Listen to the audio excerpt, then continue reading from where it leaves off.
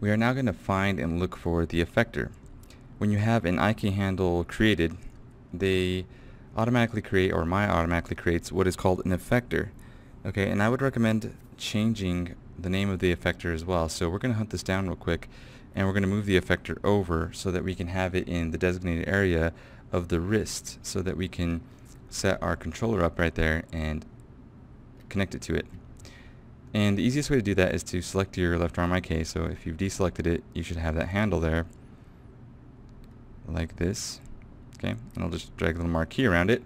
And what I will do is go up to Window, down to the outliner. There's my left arm IK. And the left arm IK is at the bottom. I believe what I do want to do actually is select the joint that it is connected to. So I will click on the left forearm roll, and that joint is selected. So I'll come over here, and in the outliner I'll hit the F key. The F key is going to allow me to frame that joint that I have selected, and you're going to be able to see that right below that joint is an effector.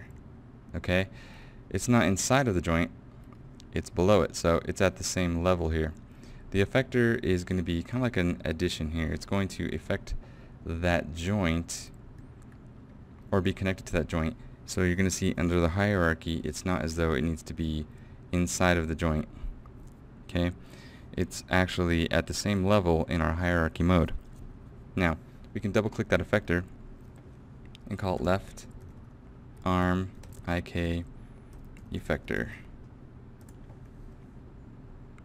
Left arm IK effector, and that's going to allow us to be able to call this if we ever need to type it up here or look for it under here. Select by name. Okay, so what we're going to do is change the name, and we're going to do the same thing to the right arm, but we want to select the actual effector. Okay, the effector is something that we're going to want to move, and the thing to say about this is that the effector itself is going to be what allows our joints to follow the IK handle. And if you have sticky on, so let's say that you forgot sticky on, you're going to have to go to the attribute editor, and you're going to have to turn it off, because if I try moving the effector, and I would have to select the IK handle. Let me select the IK handle to show you. Under the left arm IK, if I scroll down and I go to the IK handle attribute, sticky is off, but if you had it on and you forgot to change this in the settings, if you try to take this left arm IK effector, okay, this is not the IK handle anymore, it's the effector, you'll see that the IK handle is still at the bottom here. So this is the left arm IK handle, and here is its effector.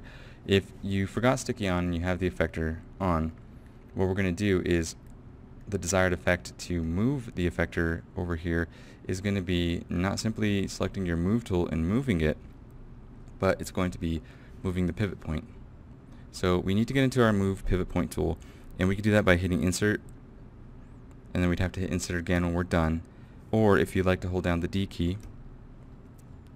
Alright, and I'm also going to snap to point. So you could either enable this guy right here, which is snap to point, or hold down the V key, as in Valerie. So what I'm going to do is I'm going to hold down the D key. That puts me into the move pivot point tool. I'm going to add the V key to the mix, so I'm also going to hold down the V key. So I'm holding down D and V, and I'm going to go over here to where I have the yellow circle, hold down my left mouse button, and try to snap it. And you're going to see that when I try to snap it, what happens is that it breaks. It freaks out. It doesn't know what to do. Okay? And that's because we had sticky on. Let me try undoing that. Now, it allowed me to undo it, but I need to remind you guys that you need to constantly save. So if you get something working in these tutorials and it's working, you've checked it, save it.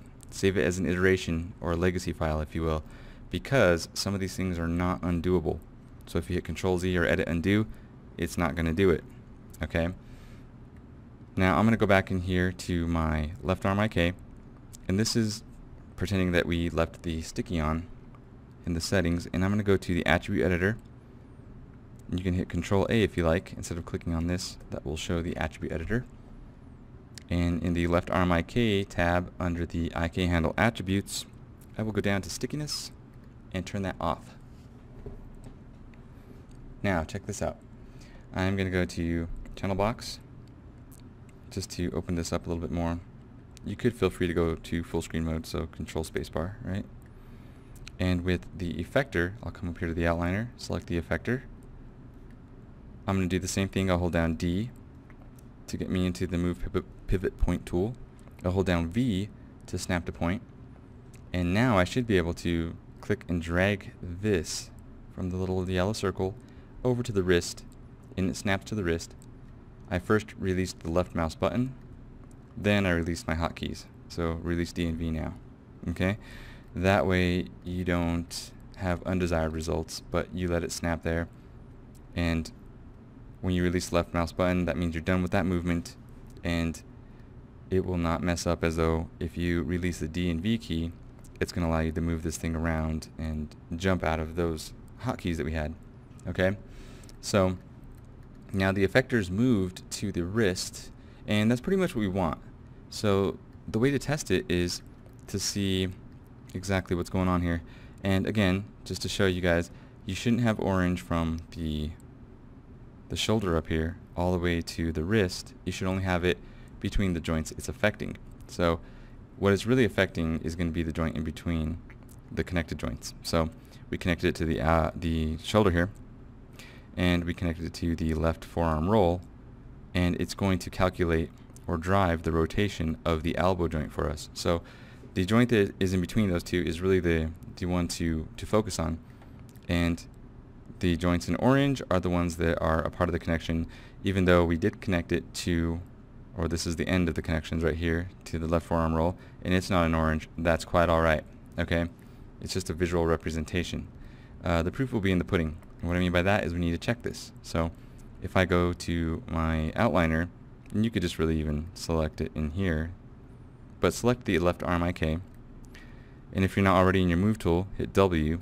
You should be in your move tool because we just moved the pivot point, and you're going to be able to move this around, and we don't have any broken forearms going on here, but the arm is moving in the desired way that we would like it to. Okay, so I will undo that move, which Control Z. That leaves this in place, and I will save this as a legacy file. And the next thing that we're going to do is create a controller.